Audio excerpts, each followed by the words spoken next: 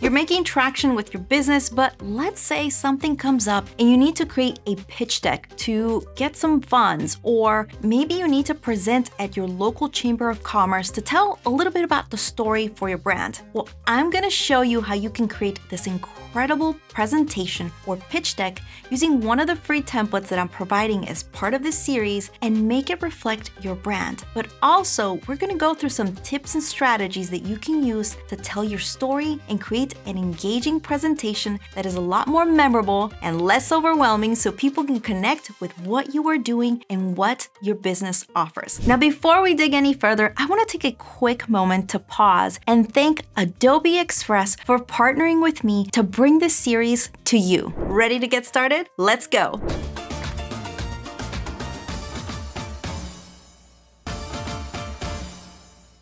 With the template that I provided that looks something like this, we're gonna go ahead and change it, apply our brand, add our colors to make a custom presentation just like this. And I'm gonna show you all the steps that I did to add some of these animations so that you can take the same template and apply something that fits your brand. Remember, to get started, you have to access the free templates that I provided, and you have to have them already in your library. So once you have that, go and find the template that has this pitch deck, click on it, and start a new file. Let's start editing this pitch deck or this deck that you want to use.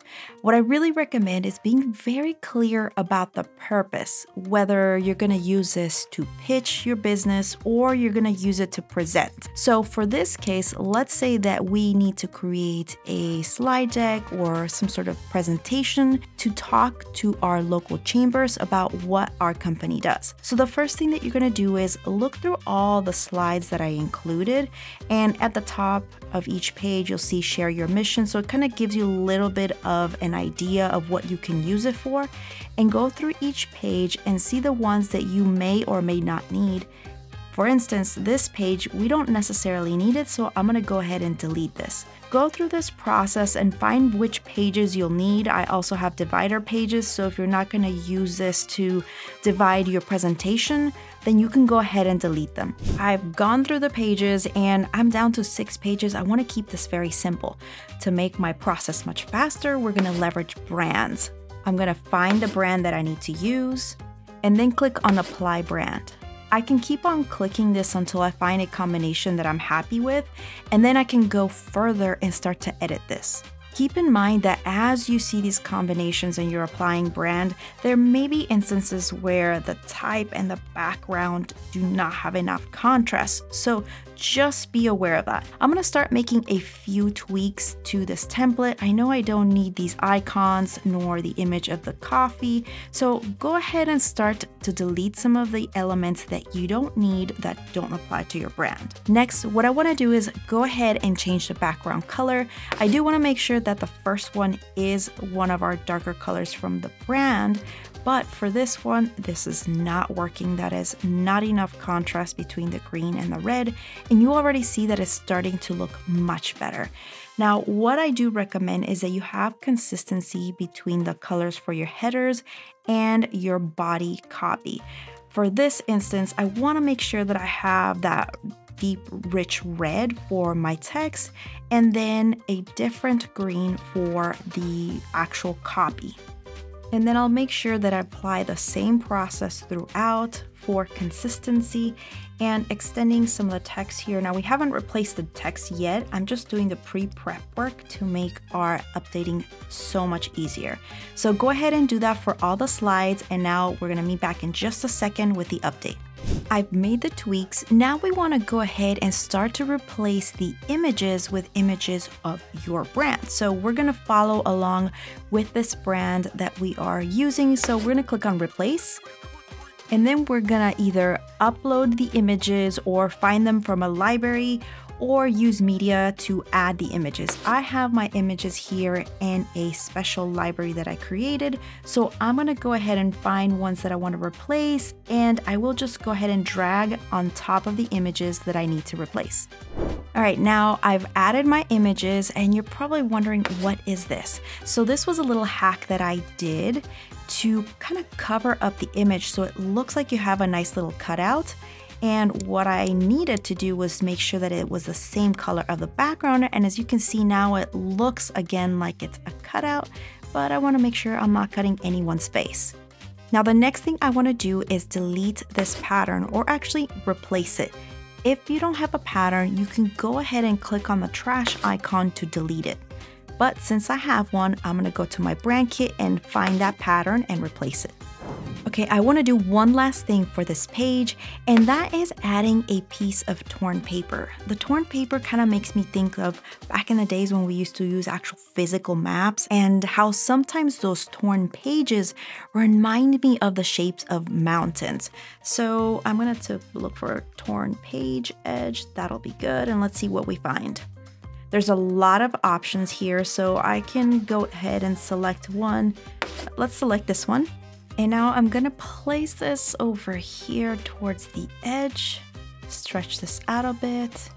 And now what I wanna do is I'm actually gonna go play with duotones. We'll adjust this a little bit better later, but let's play with duotones to make this match our brand color. So I clicked on effects, now I'm gonna click on custom. And I wanna make sure that I have my brand kit selected so that I can apply the actual colors for my brand kit. And sometimes it's gonna be a little bit of a playing with the shadows and highlights, and just select a couple of colors that look like they work well together. This is pretty good. I can go ahead and switch. Let's see what this would look like with a different color. Now that's looking pretty good. I can go ahead and make more modifications, but I'm really liking the direction of where this is going. And as you can see, we were able to take that template and start to apply that for this particular brand. Now let's work on a couple more pages before we move forward. What I want to do here is I'm going to actually go and delete a few more elements that we don't need. And we're going to go ahead and paste the actual copy that we want for here. But before we move further, let's just change this background color because that red on green is not good. Now let's go ahead and replace the text with the actual brand copy. I went ahead and added my copy, and I updated some of the icons so that they match what each pillar was focused on. Now all I need to do is add the very last icon. To add icons, go to elements and search for the type of image that you're looking for. You can actually go under icons over here, and I want to look for something that is about community, and kind of just scroll until I find the right icon. Once I find the right one, I'm just going to click on select it, and then it's going to add it to my page. Okay, I have my icon here. Let's do one last piece for this page, and then we can move forward. I actually want to go ahead and add an image on the background that is very subtle. Since I have images under a library for this brand, I'm going to go into that library, but you can always go under media to find an image. Now I add my image over here. I'm going to make it as large as possible so that it really takes on to the actual page size. Then I'm going to decrease the opacity and make sure I bring this image all the way to the back. I make sure I have my layers toggled so that in case you don't see this, you'll have to toggle them on over here in this little icon. Now let's go to the data and insight page. If you have any data that you want to share, there's a lot of really great options that you could use for your data on presentations inside Adobe Express. So in the template that I provided, there was a sample of a bar chart where you had 2 different data points. Now I want to have a different type of chart because I want it to be 3 different elements that I'm showing. So we're going to go under the chart options, and I'm going to look for a different types of donut chart. So let's select this one. And now I'm going to go back and start to edit this. So you can actually edit the labels, and market value could just be the actual value. You can switch it to whichever you want to use here.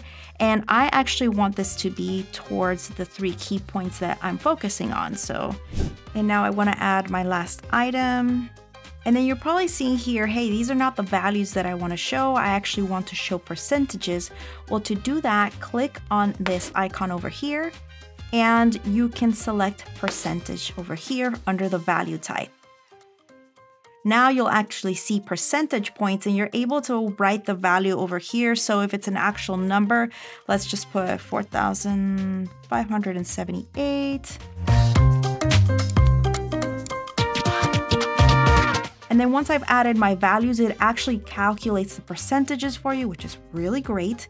And now we have this really great chart over here. Now you want to make sure that you select your brand colors so that it fits the data that you're trying to show along with your brand colors. And now we're ready to make the final edit to the deck. A few changes that I did for the cover, I actually updated with a copy. I added an image here that was relevant. I added an icon over here for the brand, and I gave it a 10% opacity. So it just gives this whole layout a little bit more depth. Without this, it starts to feel a little empty over here. So I'm gonna bring it back, and that way we're starting to bring our design together. To add transitions, go to the very bottom area where you see the page. If you don't see this enabled, just click on Show Pages, and now you can click on these transitions. Click on this icon and you'll see a few options. Now, I know the team is going to be adding more options in the long run, so when you see this, you might see a few more options. But for now, we have these options, and you can go ahead and select for different option and then apply to all your pages. Another thing that you can do is you can actually select the page that you want to do a special animation for and go over here to add animation. And you can add an entire animation to all of the page, and you can kind of select different options. It's going to do this AI magic and set different timing for you, and then you'll be able to press play again and see how this looks. You can go through different options, just make sure that it's not too much, not too overwhelming. And let's go ahead and make a really neat animation for this page, because I want it to be like a timeline effect where things are animated, but these pillars show up at different times. So we can apply the animation effect and we can give it a popping effect. And I'm liking how this is going, but I want to make sure I make a specific animation for these. So what you'll have to do is click on None for these special elements that you want to animate all together. And then what you'll do is you'll select them all. Make sure I delete all of that. Select them all, group them, and then select animation. Then I want to do a drop effect. Click on this icon over here. I want it to go up. I want it to start outside of the page, and I want it to be, let's say, a little bit smooth. I can change the timing to almost 1 second, and I can see that this is working really great. Now, let's say I actually wanted to adjust the timing. We don't see the timeline here. If you want to see the timeline, click on those 3 dots for that specific page and click on Edit Timeline. This is where you'll see that timeline, and then enable Show Layer Timing to see all the little timings that you have for each of your pages or each element in this page, and then you're able to go ahead and make those edits. Once I'm done making those edits, it will look something like this. Take your time designing your own deck, whether it's to pitch, to inform, be very clear about the purpose behind what you're doing. And as you're able to see here, we were able to take that initial template and customize it for this brand. Take your time with this process, be patient, do it one step at a time, and I guarantee that you will end up with something that you are proud of. Now that you've done all that great hard work, let's move forward with the next step that you can find in this video. Thanks for watching. We have an entire playlist where you can learn more right over here.